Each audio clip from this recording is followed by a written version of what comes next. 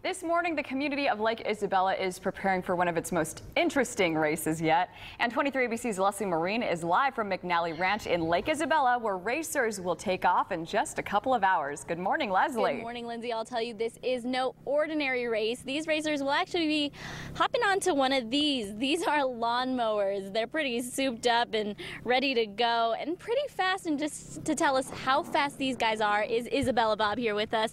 How fast do some of these run? They run up to 50 miles an hour, and then super mods go up to 70. And I know this is your second time doing these lawnmower races. Can you tell me just what it's like to experience them right here at McNally Ranch?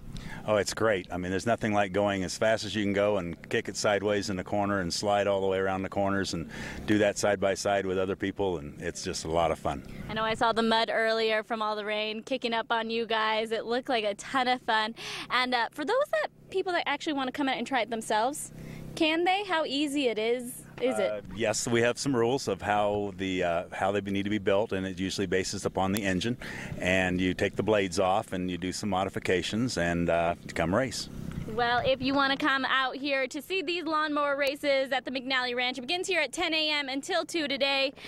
The ranch is located right behind the True Value and West America Bank in Lake Isabella. Admission is only $1 to come out here. But right now, Lindsay, I am going to hand my mic over to Bugsdorf the clown, if it's not stuck here, and I'm going to take off. So I'll see you guys later. Check those driver's licenses.